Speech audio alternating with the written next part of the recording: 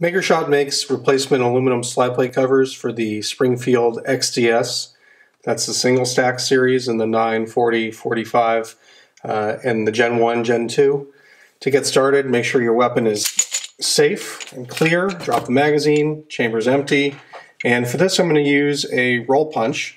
You're essentially just going to push down on the spring for the firing pin. You see how the plate just dropped out. And then just make sure this spring doesn't come flying out and hit you. Take your replacement MakerShot slide plate cover and you can line it up, but what I actually find to be easier is, it's a little hard to see on camera, but you're essentially going to push down on the firing pin and then you're going to start sliding it in. I know we're off camera there, but I'll get started and then show you. So what I did is I pushed straight down and I started advancing the plate and then essentially just complete the advancement until it locks, and you are ready to roll. Look at that MakerShot slide plate cover in aluminum on the Springfield XDS. Beautiful.